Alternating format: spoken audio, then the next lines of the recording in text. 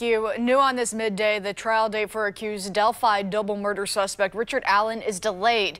That's just one of the developments coming out of a hearing just a few hours ago. WRTV's Caitlin Kendall is live in Delphi. Caitlin, what else are we learning about this case?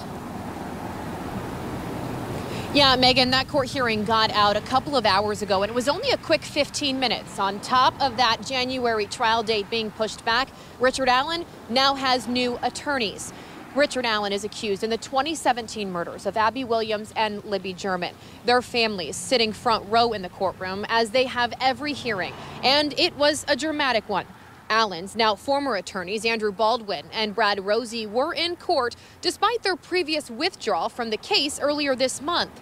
Judge Fran Gohl has now formally disqualified them from the case after Rosie and Baldwin filed to represent Allen pro bono following that withdrawal.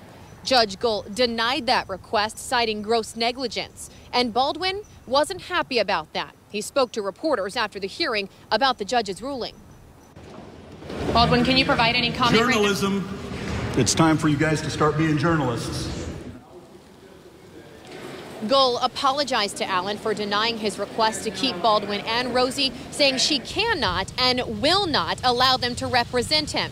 She then officially appointed his new defense attorneys Robert Scrimmin and William Labrado.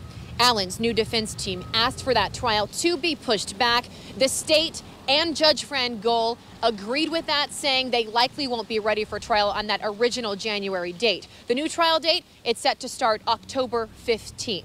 As for what's next in this case, only time will tell. We're in Delphi. Megan?